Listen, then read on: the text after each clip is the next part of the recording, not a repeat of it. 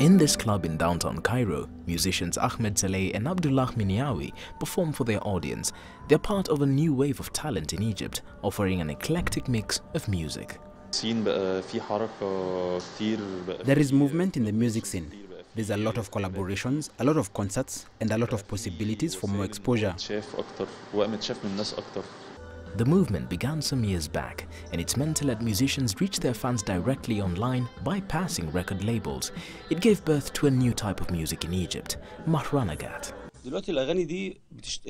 These songs are now the most played at weddings. It's the only thing they play. At the beginning, people were against us. Then we imposed our style, and now everyone listens to Mahranagat, old and young alike.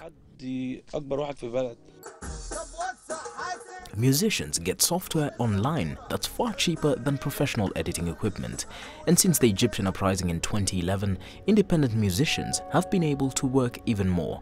Across the country, venues have been opening, promoting new and experimental music. Many of them remain open today. Mirungu, CCTV.